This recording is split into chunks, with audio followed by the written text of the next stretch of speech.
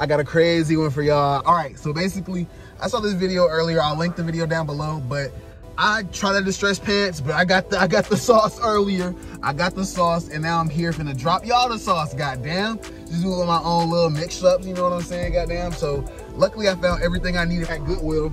You're gonna need your back-end fabric. We're gonna do some distressed pants. You need your back-end fabric, you need your pants, you're gonna need some glue, and you're gonna need a machine to stitch it with and a whole lot of goddamn thread, because this is going, hey, this is a real project, y'all. This ain't no quick 3-4 hours. This is a real project. All right, so I got a pair of pants I've previously made here, and when I usually do darning, I thought I was darning, but I wasn't. I just, you know, I drum on my little hole, I sew the backing on, and then I do a little zigzag, little darn stitch. This is cool, but you can make it look sturdier. That's basically what the video I saw this morning was talking about. Bro was saying that if you glue the backing fabric on pre-zigzagging, it's just the key, bro. It'll make it lay more flat. So that's what I'm gonna try here for y'all today, and it's gonna be my first pair that we're doing all over.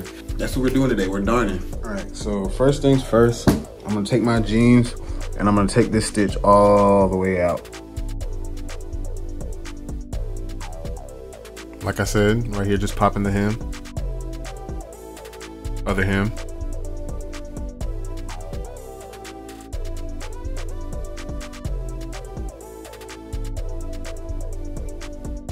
And then this is me getting it started on the chain stitch, just pulling that out.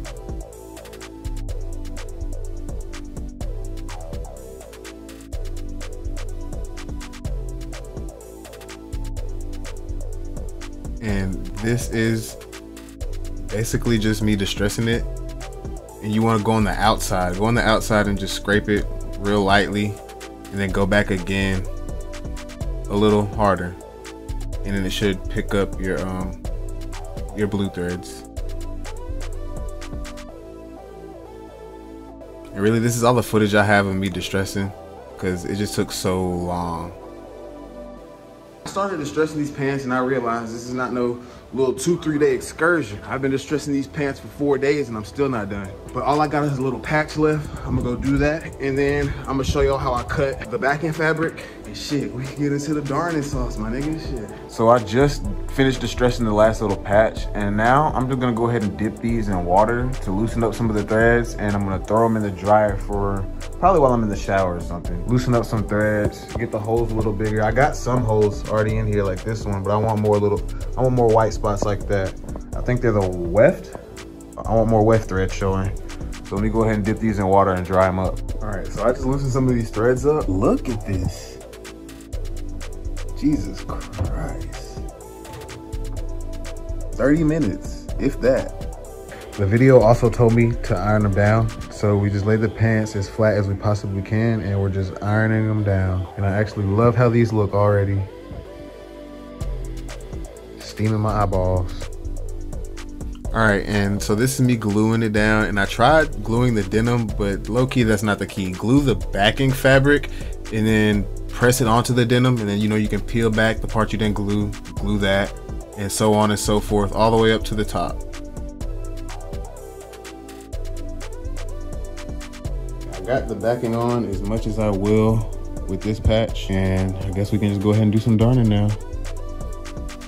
All right, the key I found out about darning is just like hold it, pull it as tight as you can left and right so it'll stay flat and your foot doesn't get caught in the holes. And as long as you do that, I mean, put on a good podcast, put on some music or something and darn away. It's gonna take a minute.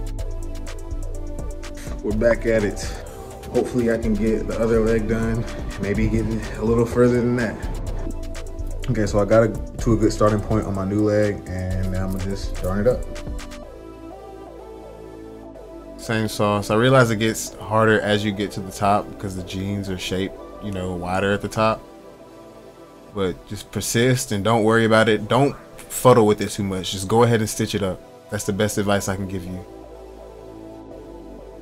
Okay, I'm gonna chill right here, go smash on this burger for lunch, and then we're gonna get back into it. Had the greatest burger of all time, and this is me getting the other leg.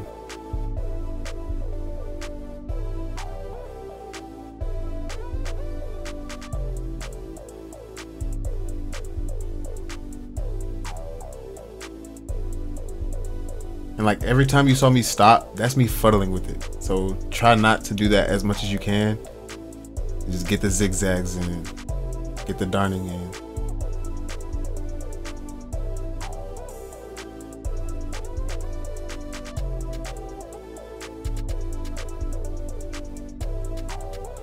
Okay, so this backing fabric is a little thicker than the denim.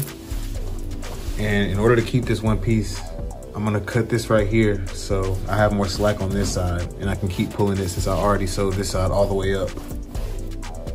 So we're just gonna take it and right close, as close to the thread as possible, just snip so we have more pull on the other side. About 3 to 4 inches should be good, if that.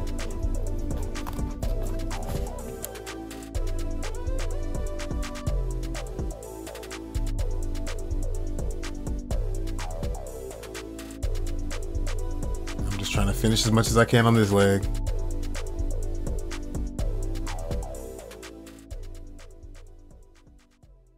All right, I got to a good stopping point. I only got this tiny little section left on this pant leg, and then I can start making the patches for these spots, like the butt, like on the front. And yeah, and then we'll be done. All right, so I finished that little tiny patch I had left off camera, and now all I have to do left is iron this, go get some more freaking glue, and then make a little patch that fits. I don't know if you can see that white space and the empty space. So all that empty space right there, I need to make a patch that fits that, glue it down, zigzag that up. Same side on the back right there. And then I feel like if I do the back, it'll be easier to do the tiny patches on the front because I'll have some stability. So the best way to do this is kind of like a rub off. You just kind of see where the cuts are and then cut around it. And now that I just cut this out, I'm gonna flip the pants inside out, put it back on, and glue the backing on.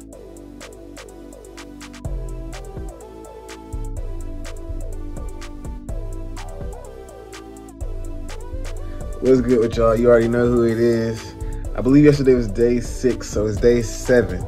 And I finished the pants. All I gotta do left is distress the pockets and then darn those up a little bit, the back pockets. While I'm here, man, y'all gotta let me know, like, what type of videos do y'all wanna see? Cause I'm just gonna keep making what I wanna make. And I know y'all wanna see some crazy stuff, so just ask me. You'll never know, I might make it. Go follow my socials, DM me on one of these accounts, and let me know what you wanna see. I got you. All right. Making quick work of this since it's just pockets. Boom, boom, boom, bam, bam, bam. Darn them up. Easiest part of the whole project for real. Boom, there we go. We darned up, got a little glue in there. Gotta wash out though. Now I just need to cut the excess around the edge and then sew them onto the pants. All right, and this is like basically me sewing on the same exact stitch that I popped out of the jeans. There should be a dotted line for you to trace.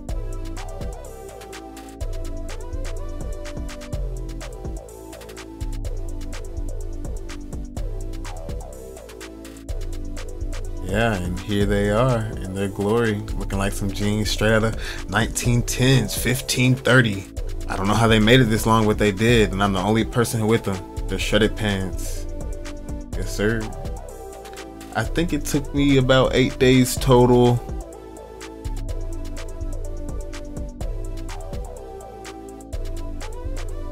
And I guess if I had to do them again, I try to be more even with the Dremel. But overall, I love them. They're crazy. I had to put on the double bubble Brooklyn fit for y'all.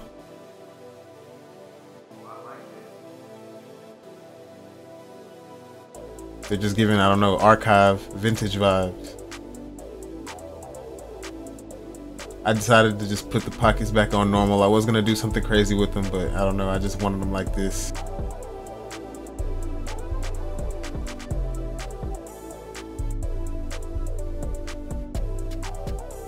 Here's a little close-up shot for y'all. Man, the hours it took, but it was worth it.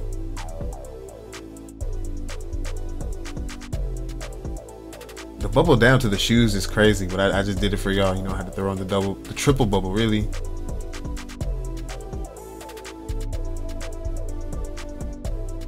All right, I took the double bubble off. But thank y'all for making it to the end of the video. It means the world to me.